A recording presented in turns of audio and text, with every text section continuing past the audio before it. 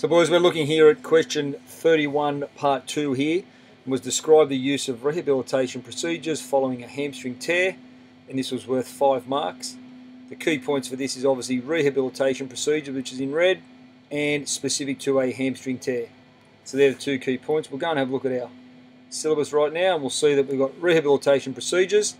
So these four areas, I should say, are required, including for graduated exercises, stretching, conditioning, and total body fitness. These 3 need to be included. If we look over to our Learn 2, you'll notice that it makes specific reference to the hamstring. So our answer needs to be based on the hamstring for each of these areas. We look at our sample answer here. Remember, it's only worth 5 marks, this question. I'm not asking for a large amount of detail, but just enough to cover all the dot points and know that you understand how they relate to the hamstring injury. But what I like about this answer is straight away, in the event of an injury occurring, he's got hamstring straight away identified clearly. Then go progressive mobilisation, make specific mention to the hamstring.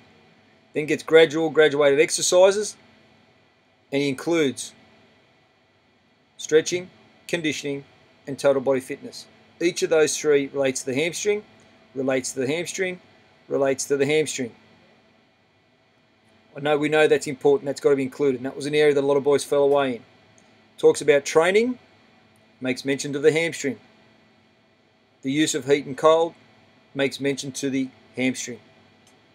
So he's gone through and he's covered all the required areas of the syllabus, and he's made specific mention to the hamstring, which is reinforcing what the question was asking him to do throughout the answer. And that's why that's a 5 out of 5 sample answer. One of the issues that I had with this response, boys, which was disappointing for me, was that the question asked you about rehabilitation procedures. However, I had a number of boys that wrote about the next dot point, return to play. Completely wrong. Rehabilitation is different to returning to play. So you need to understand this was what I was after. You write about return to play, you were completely wrong.